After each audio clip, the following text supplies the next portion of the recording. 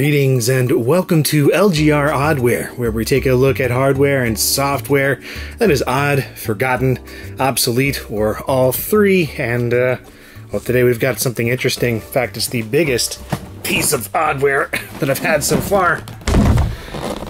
This is the Philips Virtual Pinball set. What have I gotten myself into? Now, if you've watched Oddware before, you may recall that I covered this in the past, the Thrustmaster Wizard pinball controller. And this was just, this is a far smaller device that does a very similar thing to the Philips Virtual Pinball controller. And this was just a little dealio that clipped onto the side of your keyboard, or just really anything that you could stick it to, or even just thrust it around in the air like a master. Check out my full Oddware video for coverage of that thing. But yes, this is not what we're talking about today. Today we are talking about this monster, the Philips Virtual Pinball Controller. And yes, this is the same Philips brand that you might be familiar with for, like, you know, electric shavers and whatever else. But they also made gaming stuff, of course, most notably the Philips CDI.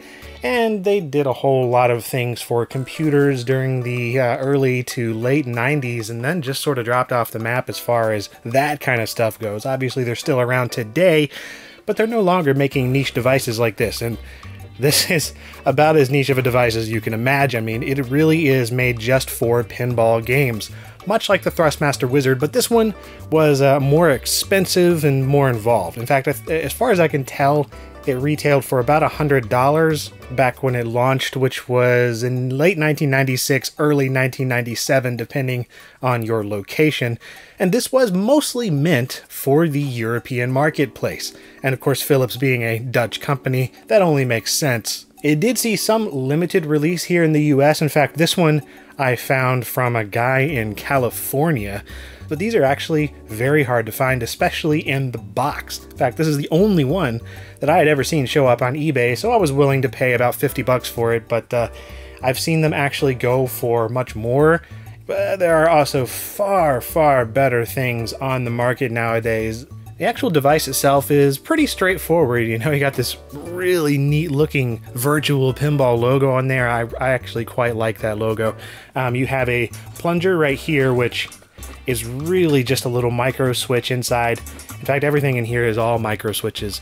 Insanely cheap and flimsy feeling. You have one flipper on the right here and a flipper on the left.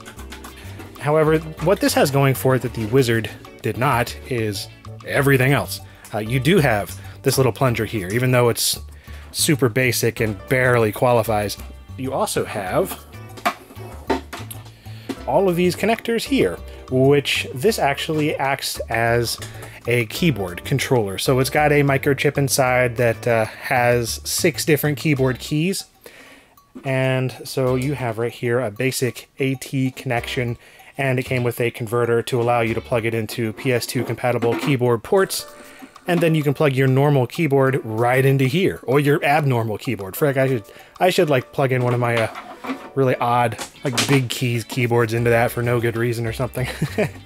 Oh yeah, and on the back here you also have a set of switches. And these little dip switch things here allow you to change the button configuration. And if you can't change the key bindings in your pinball game, then you can do it right here through the hardware. There is no actual software that comes with this, at least that is proprietary for this device. It just runs. Beyond that, the sheer girth of this thing is really just impressive because, yeah, this right here is set to mount onto a desktop. I mean, you know, you're going to want a wooden desk. Like this flimsy table that I have it on right here, this is awful for it because, you know, this actually supports tilting and nudging and all that stuff. It's got little sensors inside that allow it to do that. So you can tilt left, right, and forward. And those, again, are all key combos that it puts out, or, you know, key presses out through the PS2 connector in the back there. Now, as you might have seen on the box itself, it was supposed to come with a copy of Absolute Pinball. Unfortunately, this one here did not come with that game, so I don't have the original disc to show, but what I do have to show is also non-original. That's the manual. It just, I didn't have everything, so I made a really crappily copied manual from a random PDF I found online. And really, this just shows how to, you know, hook it up and everything. This right here, this is the dip switch table, and this is probably the most useful thing out of the entire manual, because the rest of this just like, well, you know how to play pinball? You press these buttons. So yeah, other than the dip switch table, the manual is pretty useless and boring. However, this is not. This is probably the next coolest thing in there other than the piece of hardware itself. This is the original invoice from the guy in California that bought it back in the day. And you can see he bought it on November 8th, 1996 for a nice round price of $100. And apparently this one was made in Italy. And it was bought directly from Philips in the Netherlands, and they shipped it over there. So again, I have no idea if this was actually sold in US stores or not. But yeah, this invoice, I mean, this guy wanted his Virtual Pinball so badly, he had it imported, I suppose. Really cool. If anybody actually did buy one of these in a US store at retail or anything like that, then let me know. But yeah, this is the only price that the only place that I've ever actually seen the price listed too. There's surprisingly little information on this piece of oddware, which is one thing that makes it so odd to me. We've taken a look at some of this crap, so let's take a look at how it actually plays and runs on an actual PC. Thanks to the magic of the internet, I was able to source a backup copy of Absolute Pinball. So let's go ahead and turn that down. Right. So this is the game that it was meant to be played with, or at least that it came packed with. So in theory, this should be the best possible experience with the Philips Virtual Pinball setup. I guess we'll see. Alright, I figured that would do it, since this is by default mapped to enter. So we should... Don't tell me this is one of those you have to do... Yeah, so you have to actually start the game with F1, which isn't mapped to anything on there, so you actually do still need a keyboard. That kind of makes sense. Okay, now the music is really quiet. Alright, let's try this thing out.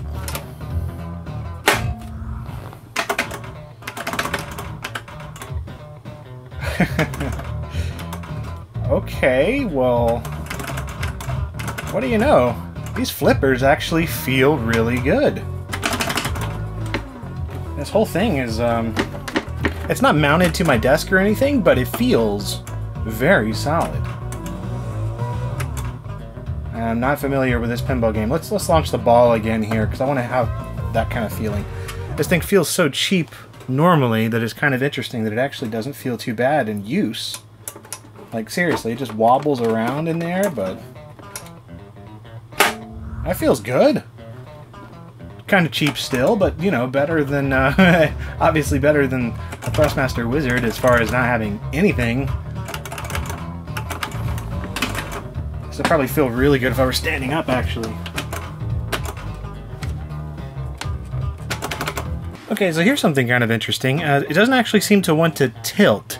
Like, I'm banging on it every which way, and if you remember the Wizard controller, it was like... I could do this and it would be tilting like crazy. Well, it doesn't seem to be motion sensitive at all. And, well, I said everything was micro switches earlier, and, well, it really is. So here's how you tilt things. Basically what you do is, right there, you can see it tilting forward, and then tilting left, and tilting right. You have to be standing up on this thing like an actual pinball table. And, like, there's micro switches in there that actually flip around and switch. Yeah, let me get out of here. Alright, one more pinball game I want to try out because it's just my favorite of the old school PC style pinball games. And that would be Epic's Epic Pinball. And I've actually switched the switches back there in the back to make sure that it runs with the correct key inputs coming out of here. And yeah, let's just do Android because that's a freaking classic.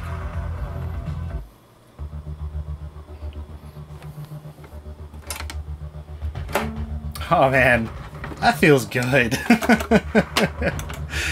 Oh, I've never actually experienced that with this table before.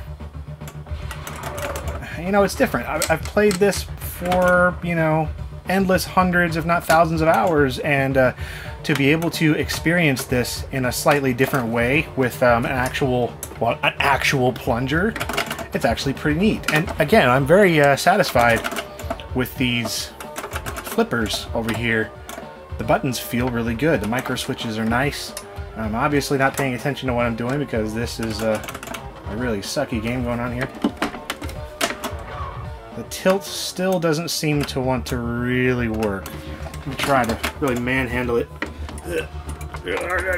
Okay, see, there we go. I was able to tilt it, but I had to like just... And now for the ultimate test of Virtual Pinball here. Let's just really try this out with something that is not meant to be played with, like Grand Theft Auto 5 on the PC.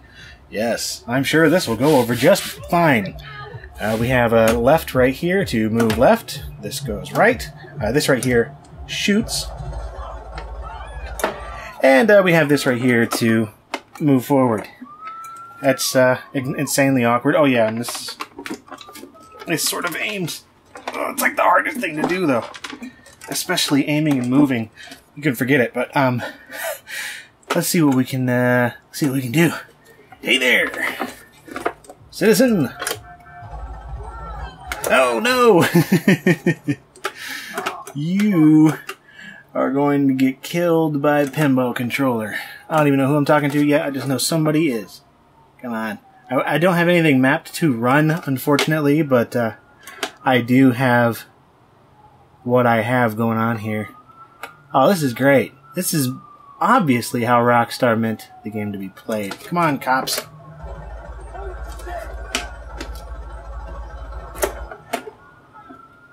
Oh, if I could just turn around. There we go.